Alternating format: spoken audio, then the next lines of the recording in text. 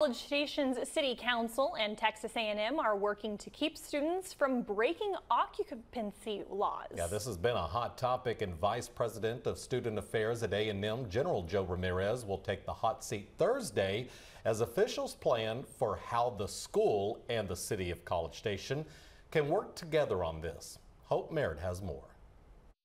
Being a realtor in a college town means wearing many hats. We work with people who are buying traditional single-family homes.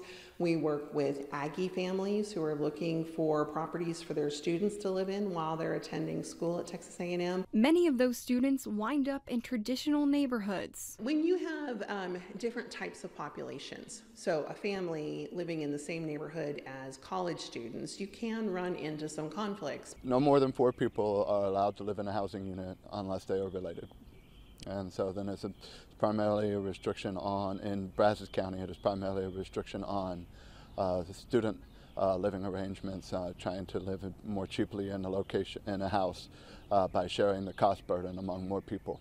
Thursday, the College Station City Council will discuss off-campus housing. They're working with Texas A&M to make sure students understand how many unrelated people can live in one home, and how to be a good neighbor while you're there. Cities have significant zoning density regulations on housing close to the university, which then forces students to live further away from the university, spread out more among our neighborhoods that everybody else would live in. Texas A&M real estate expert Adam Perdue told me the conversation comes naturally when different populations mix. We're pushing the students further away from the university.